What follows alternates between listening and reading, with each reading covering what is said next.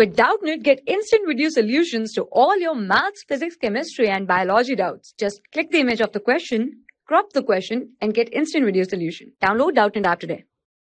The surface density, which is mass upon area of a circular disk of radius a, depends on the distance from the center as rho r is equal to a plus br.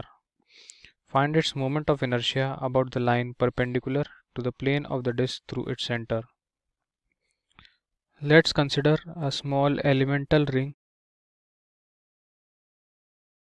at a distance r from the line about which we need to find the moment of inertia, and the thickness of this ring is equal to dr. So the mass of this ring dm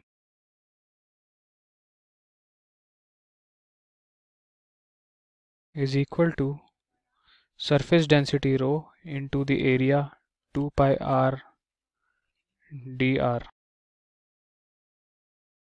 The moment of inertia about this line is equal to r square into the mass of elementary ring, and we are integrating this from 0 to r equal to a, because a is the radius of the circular disk.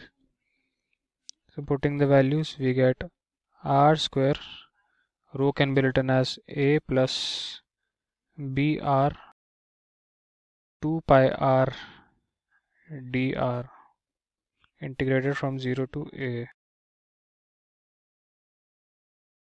This implies I is equal to 2 pi into a r cube plus b into r to the power 4 into dr integrated from 0 to a.